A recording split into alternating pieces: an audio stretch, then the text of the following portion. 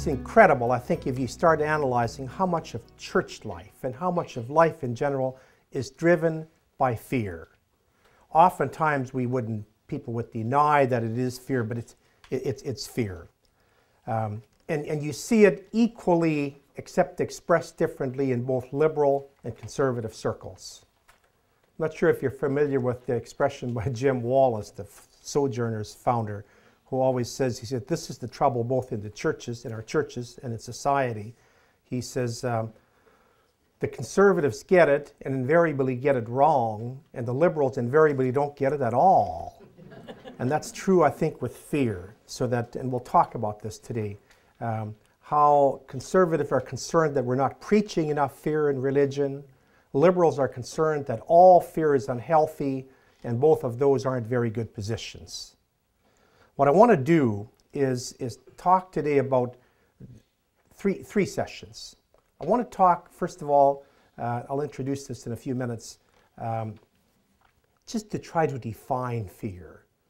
That fear, when you start looking at it, is an extremely, extremely complex reality.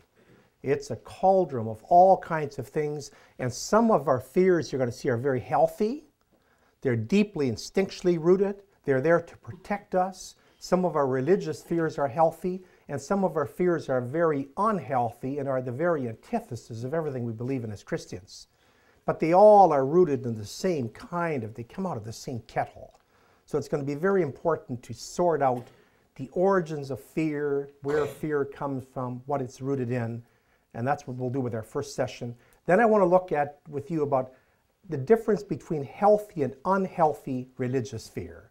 And then finally, and probably most importantly, to look at principles that invite us to have less fear of God.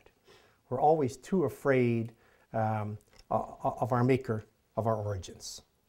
So let's begin with this. And I want to begin with two kind of things I just want to drop out here for you, which in some sense contradict each other, but are to set the table for this and its complexity. The first one's this, and very, very importantly, that in Scripture, if you read the Bible from cover to cover, you will see that in Scripture, virtually every time that God appears, theologians call that a theophany, so that God appears. God appears in the form of fire, the burning bush to Moses. God appears oftentimes as an angel appearing to somebody, or God appears in Jesus, or Jesus appears after the resurrection. But in virtually every one of them, more than 300 of those we can count in Scripture, when God appears in human life, the first words are always this: do not be afraid. So that's very important, and we'll come back on that many times today. When God appears in your life, the very first words you're going to hear are the antithesis of fear. Don't be afraid, don't be afraid. So that one of the marks of what's truly from God is something that soothes our fears as opposed to provokes our fears. So that's very, very important, that religion, as I'm going to say a number of times today, particularly Christianity, is the antithesis of fear. As Jesus says, I've come to set you free from all fears. And fear is the opposite of love. So I want you to keep that in mind. That's the one part of the prong. The second part of the tension, begin with the story. If you've ever seen the movie by Robert Redford called A River Runs Through It, it's based on a very famous book and so on, but this is the opening dialogue of the movie. As the credits take shape at the beginning, you hear the voice speaking this way. And the man says, I want to tell you the story about my brother. He said, my brother was a beautiful guy. He said, he's just this wonderful man. He was born, he said, he was never afraid of anything in his whole life. Of course, he died young. Okay. You're going to see it's the opposite. Fear, you're going to see, is a great protection. Those who have no fears might be very beautiful people. They all die young. See, very beautiful man, never afraid of anything in his life. Of course, he died young. You're going to see it's very important that fear, as we're going to see, is also a gift. It's going to be the greatest neurosis in our lives, and it's also going to be the greatest gift in our lives. with that being said, let's move into the first part. I want to spend some time with you simply trying to define fear. And then we'll try to look at how religious fear comes out of that cauldron of just all this mixture of things. Now, sometimes, I often don't look at dictionaries and probably should look at dictionaries more, but sometimes it's very helpful just to look at dictionary definitions. And so I looked at different dictionary definitions, and they emphasized 4 different aspects of fear. We're going to go into phenomenology of this, but first just the dictionary definition. So if you look at a normal dictionary, it's just something like this. Fear is a distressing emotion aroused by impending danger, evil, or pain, whether the threat is real or imagined. Or they'll say it's the feeling or condition of being afraid, and its symptoms are foreboding, apprehension, consternation, dismay, dread, terror, fright, panic, horror, and so on. Secondly, and now you're going to see that's a neutral definition. Fear just, that's what you feel.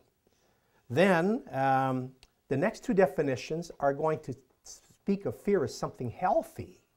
So they say fear is a concern or an anxiety or a solicitude. Solicitude is a good word. That means that's when you're healthily concerned about something. You're going to see a lot of fear is really healthy.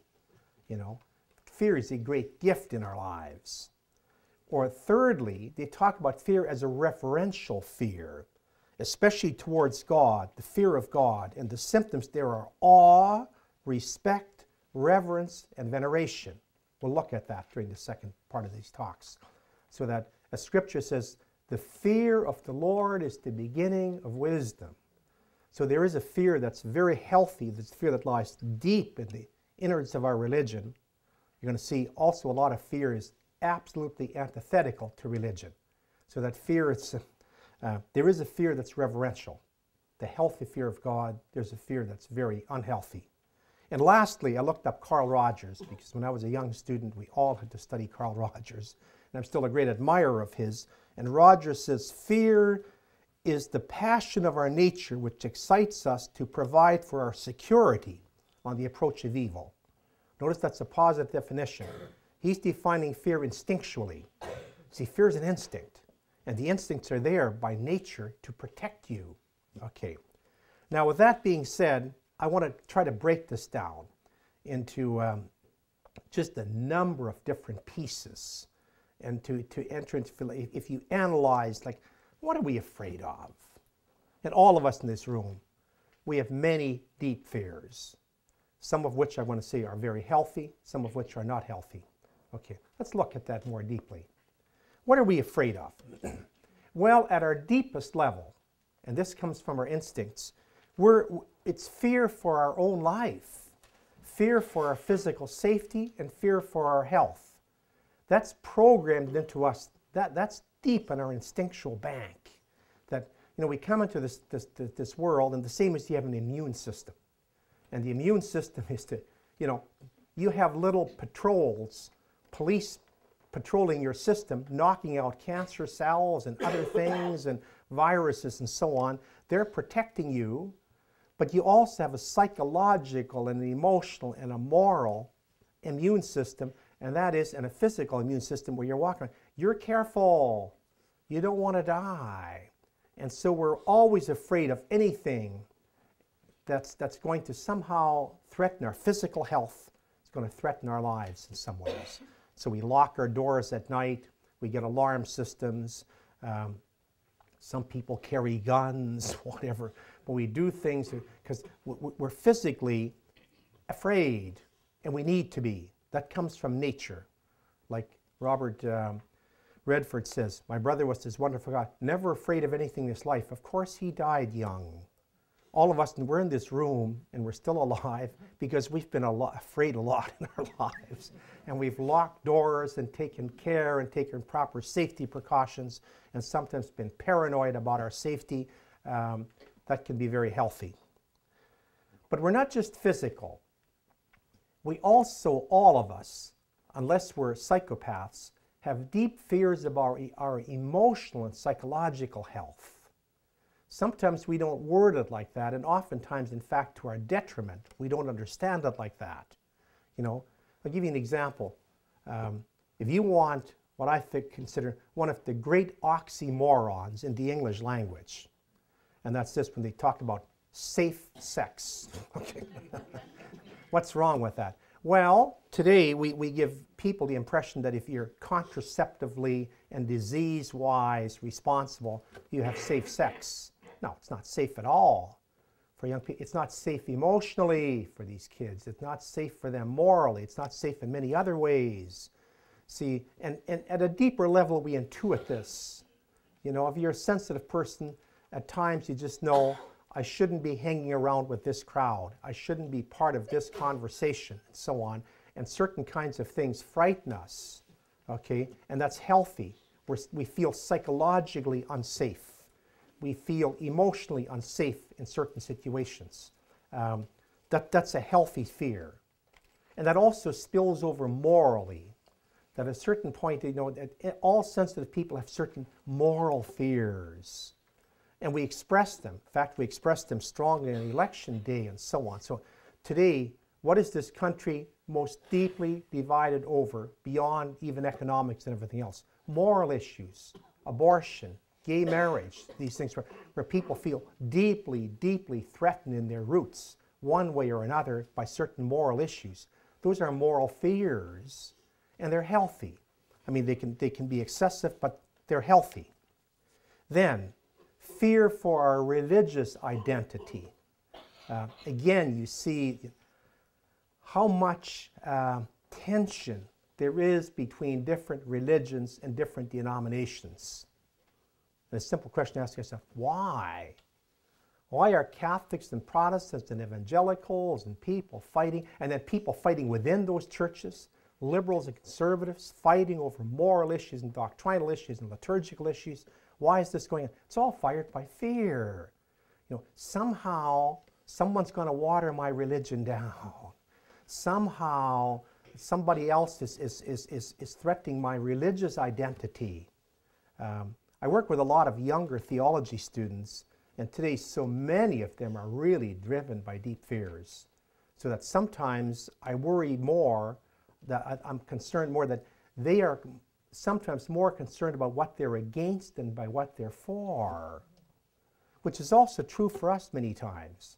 You know, it's so important that so oftentimes we define ourselves, and so much contention, example, between liberals and conservatives, because we're defining ourselves by what we're against. We don't believe in this. We don't believe in that. So, for instance, I teach young theology students, sometimes they're more concerned that other religions be wrong than that our religion be right. Now see, that's fired by fear, flat out fear. Now, next, we have fear of loneliness and isolation. As we get older, sometimes that kind of fear, at least during our adult generative years, can somehow lessen and disappear. See, sometimes when you're in the years where, you know, you're childbearing and child raising and you're doing all the generative work, you actually long for solitude. and the last thing you worry about is isolation.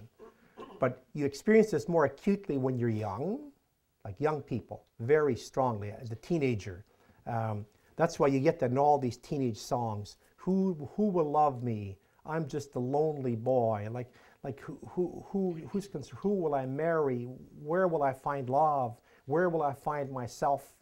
Now, we get about 40 or 50 years of grace in the middle after that, and then at a certain point we begin to age, and assisted living beckons and invites, and society starts marginalizing us, and our health causes that, and other things in our families, and slowly we're pushed to the side again, and then that fear returns of isolation, of not being important, of simply falling off the radar screen. That's the deep fear. It's in all of us. And those are healthy fears.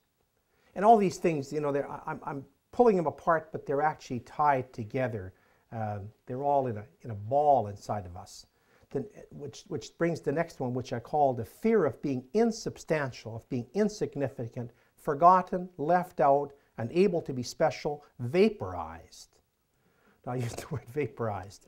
You know that wonderful, famous text, which we all know in Scripture, the book of Ecclesiastes, which is probably one of the most beautiful poetic books and one of the most depressing books in all of the Bible.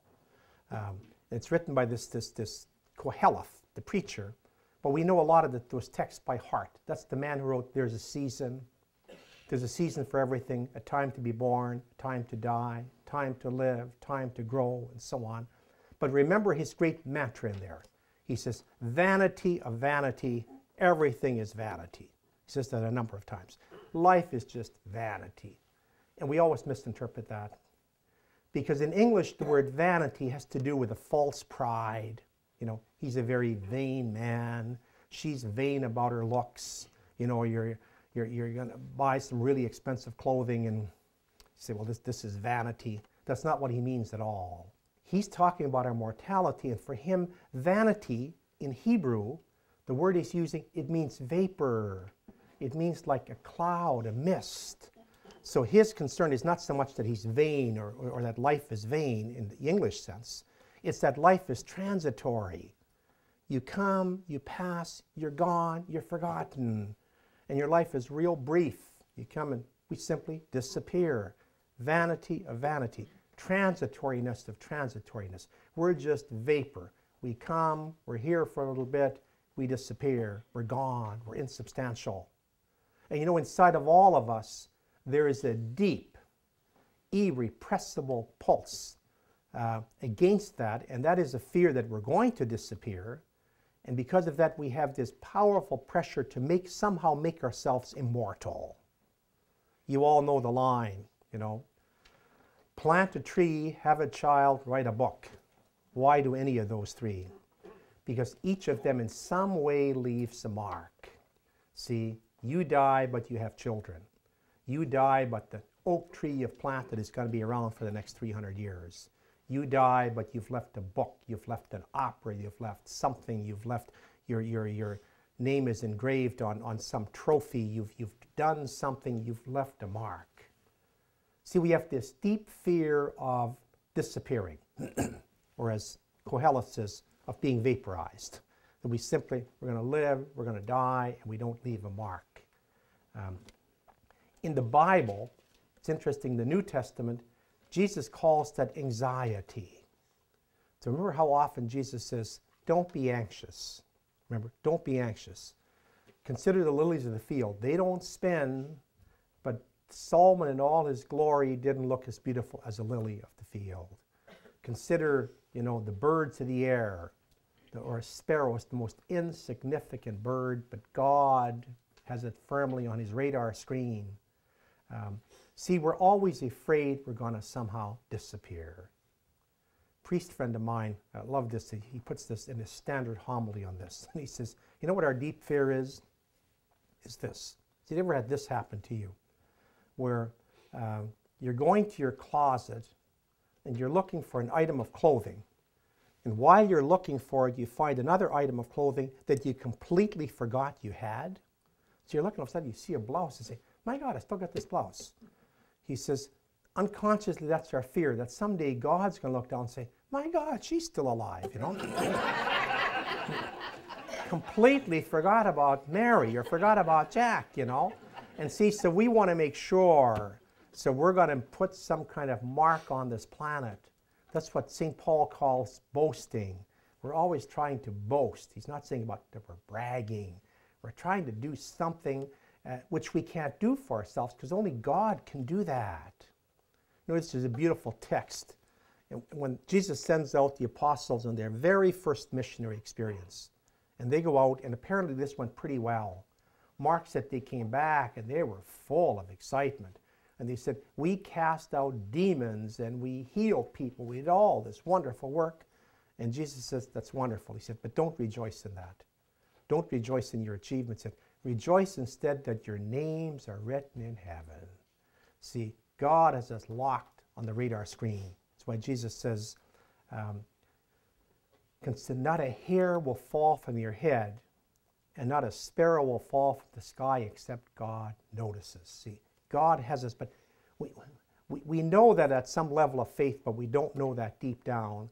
So that's in all human beings. There's this drive to somehow make ourselves immortal. Why? Because we're afraid we're going to disappear. There's this deep fear of our own insignificance, our own falling off the radar screen, we're going to be forgotten, we're going to be vaporized. Vanity of vanity, everything is vanity. You don't interpret that in terms of pride. Transitoriness, everything is going to disappear. Today there's fog clouds out there, the wind's going to come and sweep them away, and the sun's going to burn them away. This is what Koheleth is saying. Our lives are just that. We're here briefly and stuff's going to sweep us away, we'll disappear. Then, the fear of being contingent, small, vulnerable, and somehow guilty before an eternal reality which isn't always benign. You know, when you analyze, in this section next, I want to talk about some of the great Greek myths that capture that in Greek mythology. And a lot of these myths are very old, they're very powerful, and they're very deep. And they're very religious in their own way. And they express some of the deep religious fears.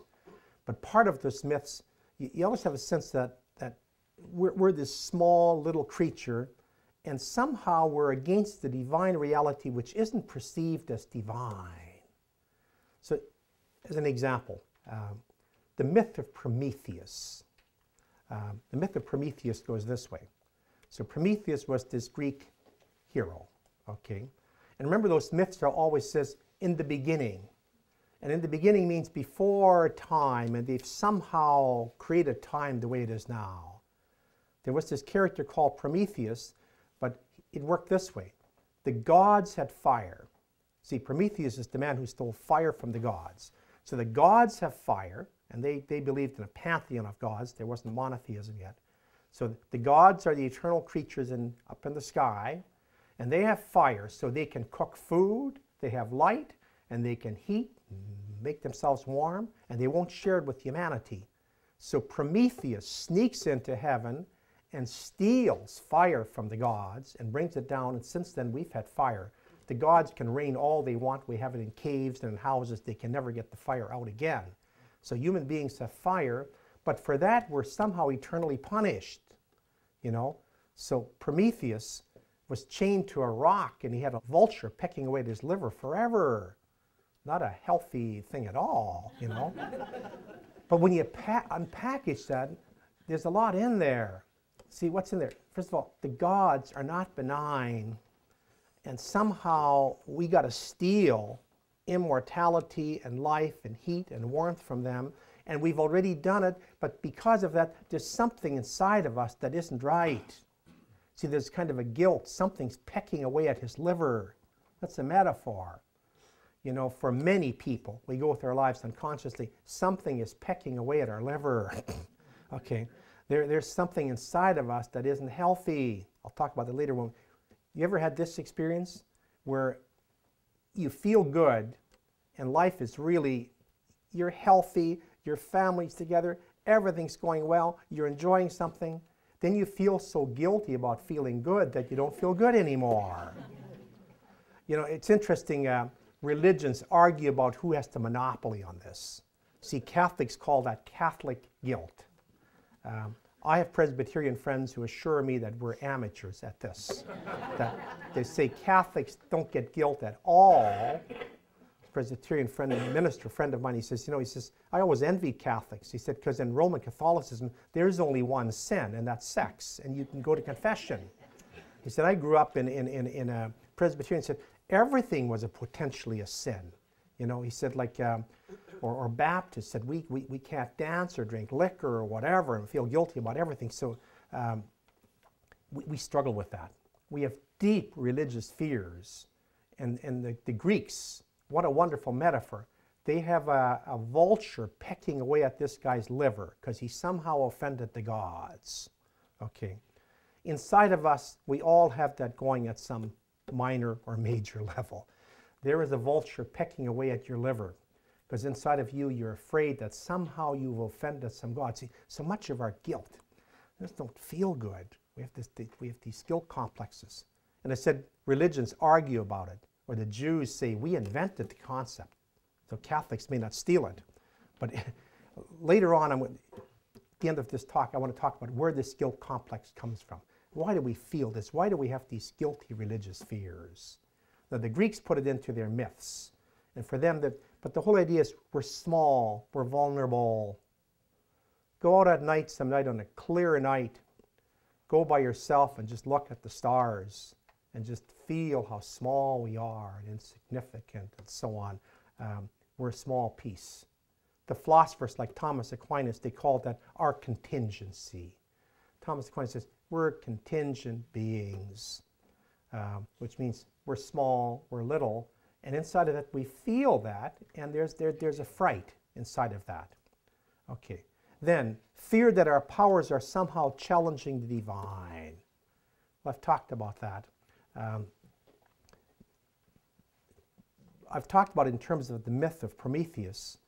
But with us, oftentimes, it comes out in all kinds of subtler and smaller and sometimes psychological ways.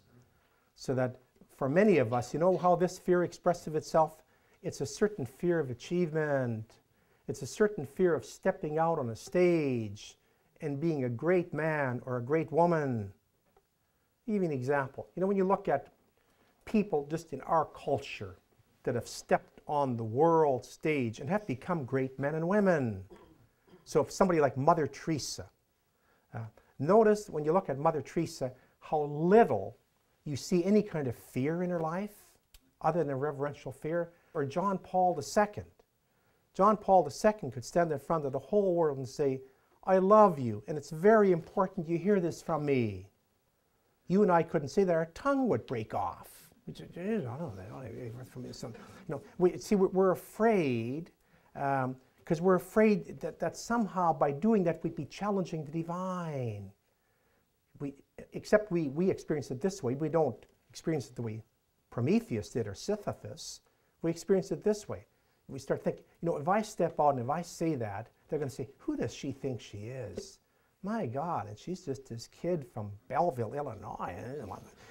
And so we self-censor, we put ourselves down because we're afraid. We're so deeply afraid of, like, who am I to do that? And if I do that, I'm going to somehow offend somebody or ultimately the divine. And people say, who does he think he is? You know, notice Mother Teresa or John Paul II or Nelson Mandela, whoever. That's the last thing that ever entered their mind. And when people did say to them, who do you think you are? They'd say, well, I'm a child of God. And God has gifted me in this way, and I need to do this. You and I, if someone said, who do you think you are? We would just melt. And we go back into the fear that drove this. So that we have this fear about that somehow we're challenging the divine. I like the way the Greek myths put that. All of these things are interrelated, as you can see. Fear of our own complexity as somehow violating the sacred, especially through sexuality. It's interesting. This is in all cultures. Sometimes Catholics think we have this. Protestants think they have it uniquely or whatever. It's in all cultures. This has been studied transculturally and so on. And the whole idea that somehow, particularly in our sexuality, we are offending God. And there's a fear of, even though there's a lot of sexuality going on, there's always a fear and the way we've, through the years, struggled with sex in all cultures, in all religions. That sex somehow is dirty, but somehow sex is the major sin, or somehow sex is something which can't be integrated into spirituality and the divine. I'll give you an example. It's a strong one. For instance, as Roman Catholics, I'm a Roman Catholic, you'll see how we have struggled to ever attribute any kind of sexual complexity to Jesus, to Mary, to our saints, to Mother Teresa. It's simply impossible for us to do that. It's simply impossible for us to think of Jesus or Mary or Mother Teresa or some holy person as being wholesomely sexual. It doesn't mean that you have to believe that Jesus and Mary weren't celibate or whatever. That's not the point. We can't project sexuality into that. I'll give you an example. some years ago, when Nikos Kazantzakis, the great Greek writer, when he wrote that book called The Last Temptation of Jesus. Now, Martin Scorsese turned that into a movie, and I can honestly say it wasn't a good movie. Not because of the theology in it. It was simply, I think it failed as a work of art. Scorsese was trying to do something artistically, and it just didn't translate. I'm sure he wants this film buried pretty deeply in some files, you know. But that wasn't what he was criticized about. In fact, when the book came out from Kazantzakis, this was condemned by the church. Okay, and if you ever read the book, now don't do the movie. The movie's a bad piece of art. The book is a masterpiece of art. First of all, even the way he wrote it. You know the way Kazantzakis wrote this book? He went to Jerusalem or to Israel for 3 years. And for 3 years he walked all the places where Jesus walked. He stayed out overnight. He spent 40 days in the desert. He tried to do everything exactly as Jesus did it. As Ignatius would say, he tried to apply that right to his senses, and he worked himself to the very edges of a nervous breakdown. Then he wrote this book, which is a powerful piece of literature. Then he sequestered himself in a hotel room for about 6 weeks, and he wrote this masterpiece. And when he came out, he was about 2 years in recovery. That's how much intensity and passion he put into it. But he got panned for this. What was the last temptation of Jesus? Well, in Kazantzakis' book, works this way. Jesus, he was a Greek Orthodox, so he was very orthodox. Jesus was God, and Jesus was divine, but for Kazantzakis, Jesus struggled as a human being. He struggled with being a reluctant Messiah. He knew he was the Messiah, but he didn't want to be, because he wanted to be just an ordinary man. What he wanted to do was to marry Mary Magdalene, retire in the desert and raise sheep and have barbecues on Saturday night, you know, which is what ordinary people want to do. Get married, have kids, you know, raise your kids, raise sheep, just, you know, have a quiet life and let somebody else save the world. And then, of course, this culminates on the cross. When Jesus is on the cross dying in this book, this great temptation comes back. So the temptation is, he's God, and he could get off the cross. He could invoke divine power, come off the cross, bang a few heads below there, and then take Mary Magdalene, go out to the desert, get married, raise sheep, and raise kids. And so that's his great temptation, but he doesn't do it. He does give himself over and dies the way he dies in Scripture. So I want to ask you, what's wrong with that? First of all, it's good theology, it's good Scripture. Remember, Scripture tells us Jesus was tempted in every way that we are, except he didn't sin, which means Jesus was also tempted sexually. But as Christians, we simply cannot handle that. We simply can't. And this isn't just Catholic, just as Christians, we can't do this. Why? Because there's still a deep fear that somehow sexuality stands in the way. Somehow sexuality, it's going to offend the divine. Somehow you can't read sexual complexity into Jesus or into Mary or into Mother Teresa. We can't do it. It's just impossible for us to do. That's all based in deep fear. That's a fear, and we need to look at that and eventually unpackage it and so on. You're going to see, or let me point this out now, psychologists, and especially some of the neo-Freudians, have studied this very, very deeply, psychologically, and I think have studied it very profoundly. And they'll say that in our culture, we have a deep fear of sex, and as I want to talk about in a few minutes, we also have a deep fear of enjoyment, and we have a deep fear of pleasure. And because of that, what happens, we try to compensate by excess. Get this? It's because we can't really enjoy pleasure, then we go to excess. That's not complicated, which means because somebody can't enjoy one really good drink of alcohol, we drink 15 drinks. You know, because we can't enjoy a meal, we overeat. See, in our culture, we're so much given to excess, everything overdone. You know, the old expression, tonight I'm going to a party and I'm going to have a good time if it kills me. Well, it'll probably kill you and you're not going to enjoy anything. See, the very thing about excess Excess, which always leads to, there's a certain addictive quality to it, you don't enjoy it. You can't, because it's driven by excess. But underneath that, as the Neo-Freudians point out, there's deep fear. There's somehow a fear that it's not right to enjoy this pleasure. And the greater the pleasure, the greater the inhibition. So the greatest pleasure is sex. That's where we have the most inhibitions and fears about sex. And connect them to religion. Okay, then fear of intimacy, fear of pleasure and enjoyment. I want to wrap those two together. It's interesting. In our lives, there's nothing we want more than pleasure, enjoyment, and intimacy. Or I should probably reverse that. Intimacy, enjoyment, and pleasure. And yet, we have these deep fears. Like we have this deep, deep need and want for intimacy. And so why is it so hard for us to attain it? Because at the same time, it's also our deepest fear. See, at the center of our souls, we are longing for a soul mate. And a lot of people spend their lives looking for their soul mate, and it isn't so much that the right person isn't out there.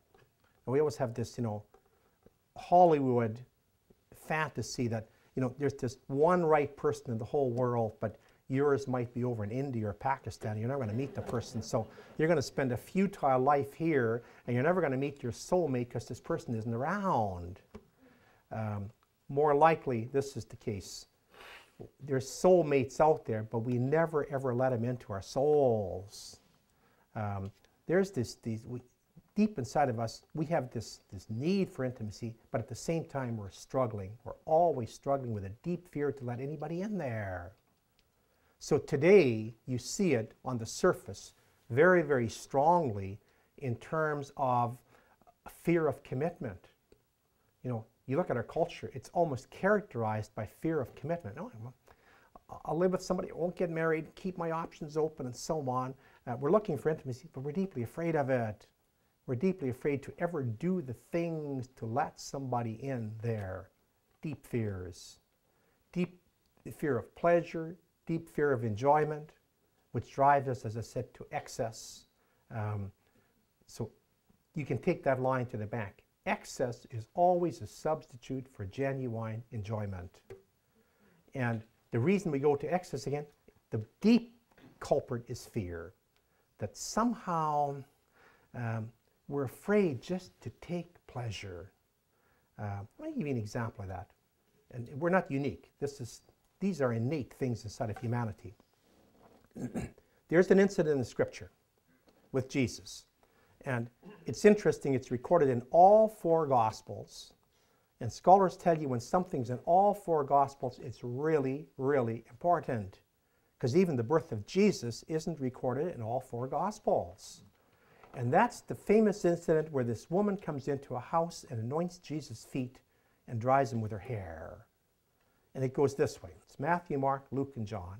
The imagery and the lavishness of the imagery is meant to shock and scandalize you. And it does when you look at it. And it's shocked and scandalized the people in the room. So it works this way. They said, one night, Jesus was at the house of Simon the Pharisee. And it seems this was a rich man. So he wasn't dining in a soup kitchen that night. He's at the house of a rich man. He's at a banquet. And into this banquet comes a woman who's a known prostitute in the town. An image of she's wasted her love, okay? And in her hand, she has an alabaster jar. It's the most expensive jar you could buy, the Waterford crystal of the time. And it's full of spikenard ointment, the most expensive ointment you could buy. She goes to Jesus' feet and she breaks the jar. So she's wasting it. This beautiful crystal, only going to be used once. Okay, talk about expensive wrapping paper. Okay. Then it pours the entire jar of ointment on his feet. Wasteful, and it said the aroma filled the entire room. Then she began to cry on his feet and began to dry his feet with her hair. You can't write imagery that's more luxurious and scandalous than that. And so the people in the room begin to shift uncomfortably. They say, this shouldn't be happening. All this waste, this woman the innuendo of sexuality, the gender thing, the waist, this, the perfume. And Jesus, notice that Jesus says, leave her alone. He said, she has just anointed me for my impending death. The poor you'll always have with you. You won't always have me. What Jesus is saying, they're saying, this shouldn't be happening. Jesus says, yes, it should. And not only that, you should learn something from it. These moments, those are the highlight moments of our entire lives. When Jesus says, she has anointed me for my impending death, he's not just saying that, although he is saying that. He's not just saying, you know, I'm going to be dead in some weeks. And it's better that she puts that on my feet when I'm alive than she puts it on my grave when I'm dead. You know, there's a whole motif in that.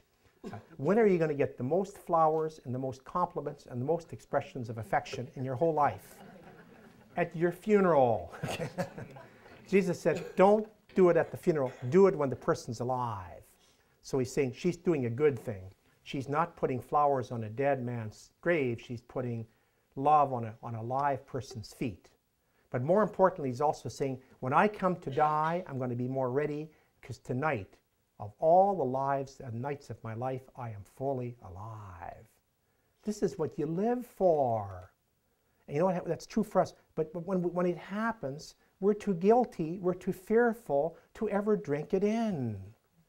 Like, we really struggle, again, in all the churches and in a secular culture, we truly struggle to simply enjoy and drink in goodness. You know, so Jesus scandalized people. Jesus scandalized people with his capacity to enjoy life. He also scandalized them with his capacity to give it away. It's interesting. I'm not sure how often I've experienced this or how often you've experienced this, but how often have you heard your church preach to you the importance or the challenge to enjoy? How often have you heard a homily saying, look, it's very, very important that you enjoy pleasure. It's always the opposite. Careful, careful, careful, careful. And that has its own value. You're going to see fear is a complicated thing. They're preaching something valuable, but at the same time, we're only getting half the equation. Jesus preached the importance of caution, and he equally preached the challenge of simply drinking life, the challenge of pleasure. But again, we're so blocked by our fears. Okay, the fear of, for the life and safety of our loved ones. This is clear and it's easy. As adults, we aren't just afraid for ourselves. All of you in this room, your parents and grandparents and uncles and aunts, and you have friends and loved ones, and you're afraid for their safety and for their health and for their moral safety as much as you are for your own. Then the fear of disappointing others. That's what Alice Miller, the great neo-Freudian, calls the drama of the gifted child. There's a very famous essay written at the tail end of last century, which is only 13 years ago. But Alice Miller, the Swiss psychologist, wrote a very famous book called The Drama of the Gifted Child. And the gifted child for Alice Miller isn't Bill Gates' daughter or somebody with an incredible IQ. It's you. So the gifted child is this. It's the opposite of the person that Robert Redford describes when he says, my brother was born, this beautiful guy, wasn't afraid of anything. The gifted child is the sensitive child that's born that's afraid of most everything. Alice Miller said there's a sensitive child, and I suspect you all are. That's why you're in this room. You're born, and from the time you come to consciousness, you have deep anxieties about measuring up, about not displeasing, about not, you don't want to be a bad person. You don't want to disappoint your parents. You don't want to disappoint your teachers. You don't want to disappoint your church. You don't want to disappoint your children. You want to measure up. And that's the drama. See, notice in all of that, you're afraid. You're afraid you're going to disappoint. You're afraid you're not going to be a good person. You're afraid of this. You're afraid of that. You're afraid of many things. Now, the next hour, we're going to have to look how much of that is healthy and how much of that is unhealthy. You see, some of that is very, very healthy. Insensitive people hurt a lot of people. And sometimes you wish they were simply a lot more sensitive. Sensitive people live with a lot of depression, but they're usually generative and don't hurt a lot of people. See, so you and my fears that, I better not be a bad person. That's also partly very, very healthy. Partly it's very inhibiting. Okay? Then, fear of not violating others or the world. Fear is reverence or fear is chastity. I'll come back in that the next hour. That's what Scripture calls the fear of the Lord is the beginning of wisdom. That's fear where you don't want to hurt somebody. You don't want to violate somebody. In fact, that's what the word chastity means. Long before chastity is a sexual concept, it's just a human concept, which means I need to be patient, I need to be reverent, I need to be respectful, so I'm not violating somebody else's boundaries. Okay, that's the fear.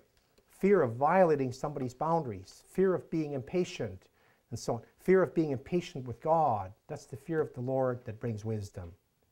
Okay, then I want to move this on because I want to do the last part. Fear of having one's shortcomings and weaknesses exposed. Quite simply, the fear of humiliation. The fear of humiliation. Interesting, and we can take some consolation from Jesus.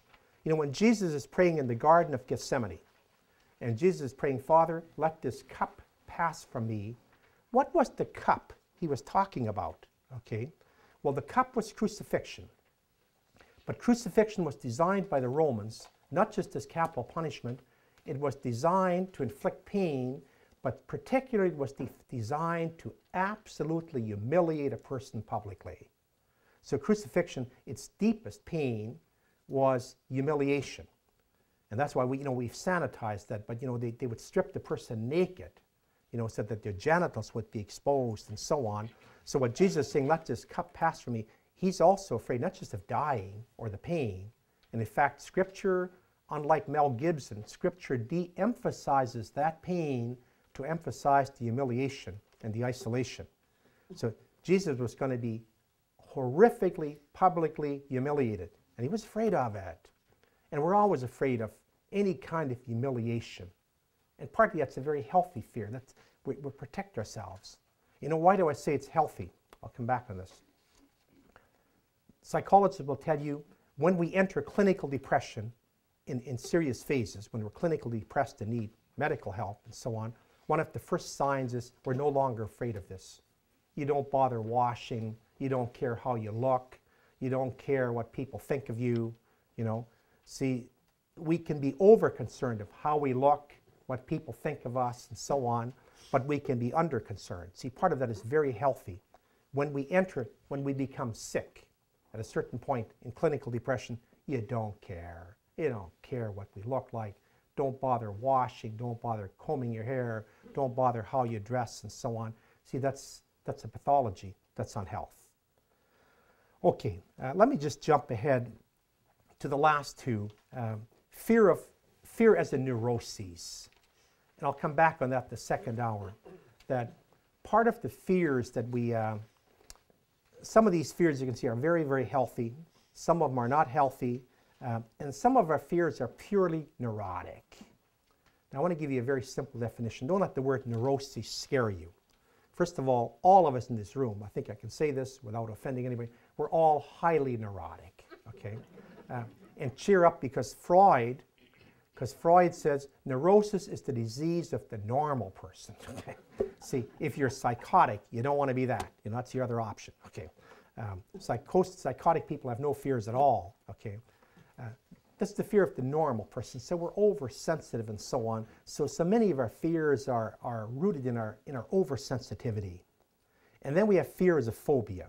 Phobia is unlike neurosis, a phobia is not a neurosis. A phobia is something else. That we don't get that from Freud, we get that from Jung.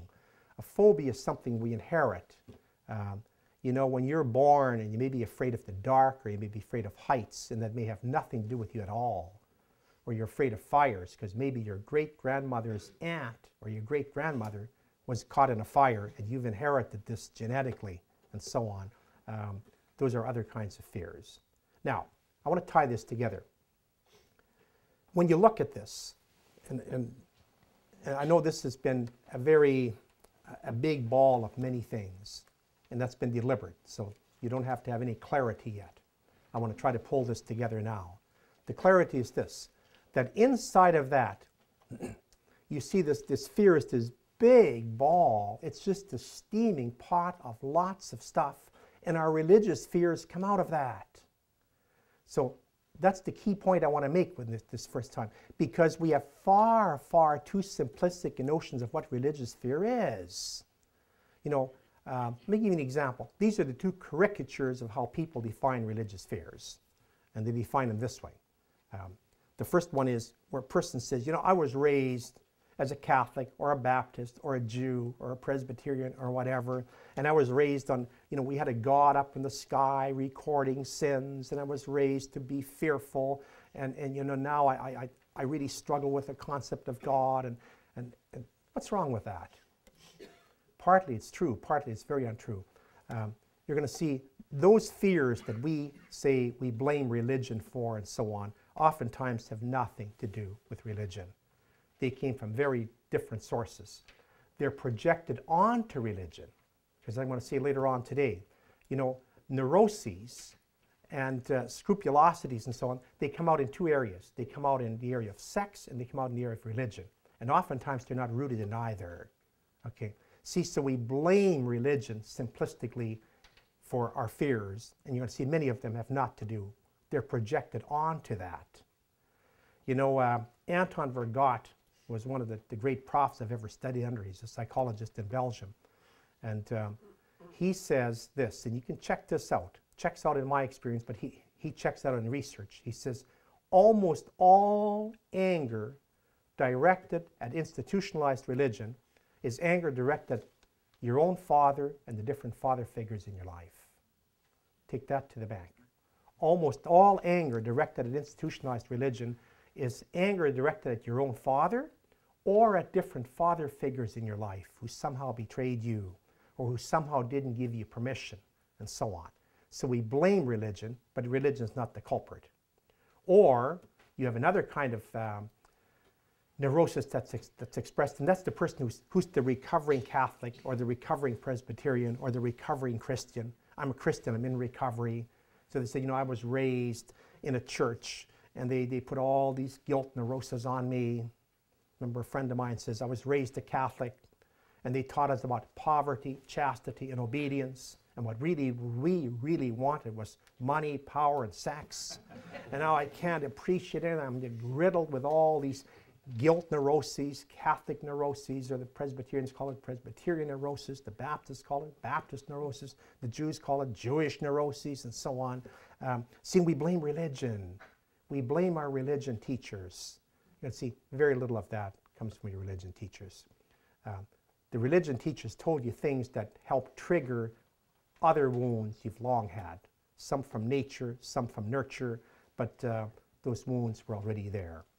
So that religious fears, which we're going to look at in the next hour, is, you know, what's healthy and what's unhealthy. But I want you to see it's coming from this huge cauldron of all kinds of fears rooted in your instincts, you know, fear that for your life, for your safety, for your moral safety, your religious safety, your psychological safety, fear for your children, deep innate neuroses about guilt and sexuality and so on, many of which have nothing to do with religion, but then we constellate them around religion to say, like, I'm too fearful and so on. And then you get people who, I'll talk about that the next hour too, who want us to preach that in the name of religion. So I've heard this often say, Father, in your writings, you never write about hell. You never write enough about sin. You never write enough saying, no, if you don't do this, you're going to go to hell. So why isn't the church doing that anymore? Why aren't the churches preaching fear? You know something? They're right in this sense. Fear is very, very effective as a motivator. You know, when the churches preached fear, they got better results. It's true. When I was a kid, they literally scared, they literally scared the hell out of us, you know. And we were scared to be bad. So why do we do it? Well, because it's the antithesis of religion. Brainwashing is very effective too, but it doesn't mean you should do it. You know, cults are effective, but it doesn't mean they're right. See, fear is a great motivator. Not just, it's also true politically. Oftentimes you can win an election by getting people afraid, but it's not healthy. Fear is the antithesis of religion. Jesus has come to set you free from all fear, and particularly fear of God. And so we got to be careful that we don't preach fear in God's name. But also we need to be careful not to blame our fears too quickly on religion. They feel like religious fears, but they're coming out of this huge cauldron from nature, from nurture, from all kinds of reasons, many of which are really healthy. They're protecting us. Remember Redford's line. He's a beautiful guy, never afraid of anything, but he died young. You're still in this room because fear has protected you a lot. Okay. Now, it's also left you uptight in many ways, but that's something else. Well, let me end with a quote about our conscious, unconscious, and healthy fears of God. What are we afraid of when we look at God? Fear that God is not as understanding and compassionate as we are. Fear that God is not as big-hearted as we are. Fear that God does not read the heart and cannot tell the difference between wound and coldness, immaturity and sin. Fear that God gives us only one chance and cannot bear any missteps or infidelities. Fear that God does not respect our humanity, that God created us in one way but wants us to live in another way to be saved. Fear that God is threatened by our achievements, like a petty tyrant. Fear that God is threatened by our doubts and our questions, like some insecure leader. Fear that God cannot stand up to the intellectual and cultural scrutiny of our world and somehow needs to be segregated and protected like an overpious novice. Fear that God is less interested in our lives and less solicitous for our salvation of our loved ones than we are. And not least, fear that God is as helpless before our moral helplessness as we are. We have lots of fears. We need to look at which are healthy and which are unhealthy.